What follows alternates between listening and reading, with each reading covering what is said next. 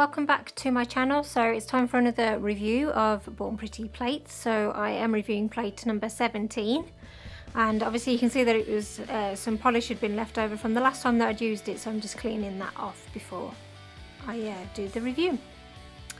So you would have seen this flower design being used in other designs that I did. I think I did lead lighting with this design.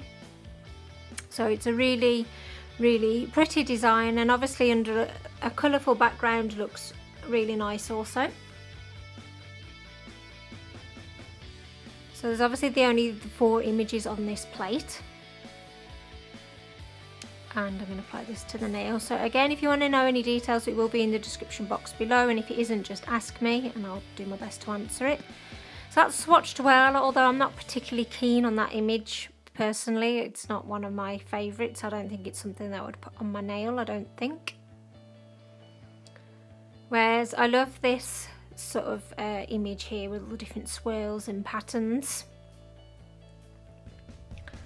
And then over like a hollow foily base, it looks amazing. And then this last image is also nice. Again, it's not my favourite, but it is you know, an okay looking design, but it has stamped really well and looks gorgeous over the black. So a really quick review and swatch for you here today, guys, but I hope you enjoyed watching it anyway, and I hope this review has helped you.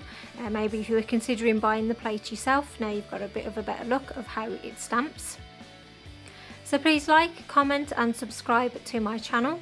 And as always, thank you so much for coming and watching my review today. I hope you have a great day. Bye.